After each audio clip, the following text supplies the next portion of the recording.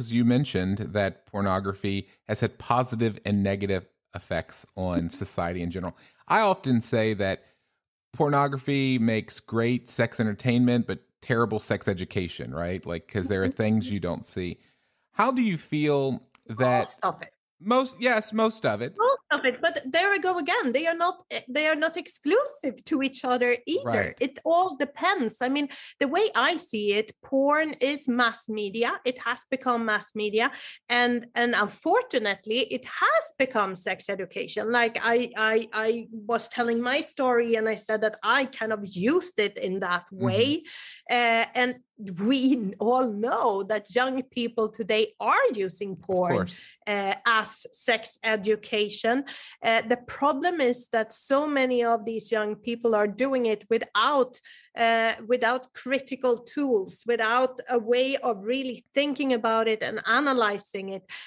But this is really a lack of media skills in mm, general. That is something that we need in today's society, where internet has become so widely important right. in our lives.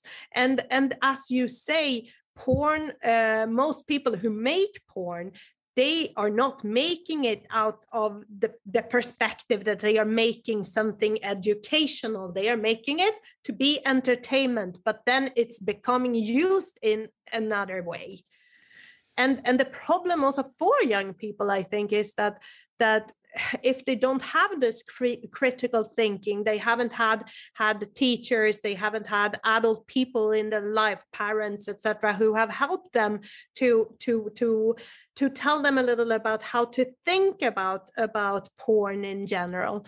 Then they go online, they watch it, and they bring it into their own lives. They reproduce Right. what they have seen online, and they think that that is going to work for them.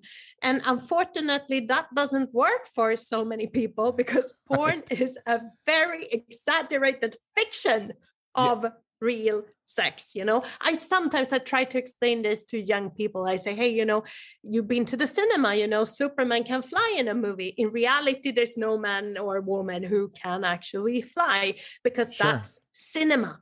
That's an illusion. That's fiction.